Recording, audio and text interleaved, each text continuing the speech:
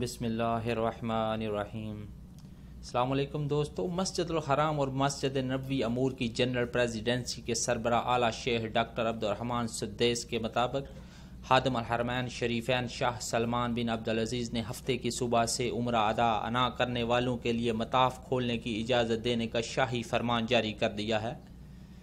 تفصیلات کے مطابق رات کے بیان جاری کیا ہے جس میں کہا گیا ہے کہ اس مقصد کے لیے تیار کردہ منصوبے کے مطابق عمرہ ادا نہ کرنے والوں کے لیے مطاف کو کھولنے کی اجازت دی گئی ہے۔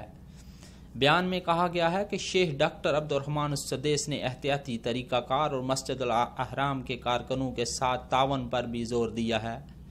انہوں نے مزید کہا ہے کہ سعودی قیادت شہریوں اور تارکین وطن کی سلامتی، تحفظ، آرام اور سکون کی آرزو مند ہے۔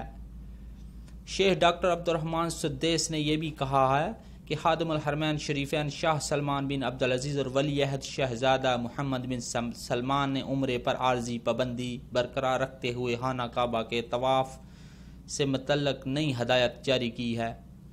انہوں نے واضح کیا تھا کہ شاہی ہدایت یہ ہے کہ مطاف کو محدود پیمانے پر مرحلہ بے مرحلہ کھول دیا جائے گا۔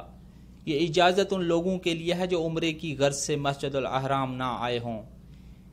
ان کا یہ بھی کہنا تھا کہ عمرے پر پابندی کا فیصلہ اسلامی اور انسانی تقاضوں کے عین مطابق ہے۔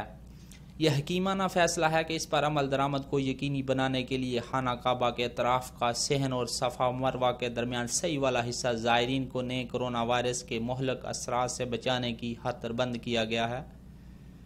یاد رہے کہ اس سے قبل مسجد الحرام اور مسجد نبوی امور کی جنرل پریزیڈنسی کے ایک عہدیدار نے بتایا تھا کہ عشاء کی نماز ختم ہونے کے 1 گھنٹے بعد مسجد الحرام اور مسجد نبوی شریف بند کرنے کا فیصلہ کیا گیا ہے۔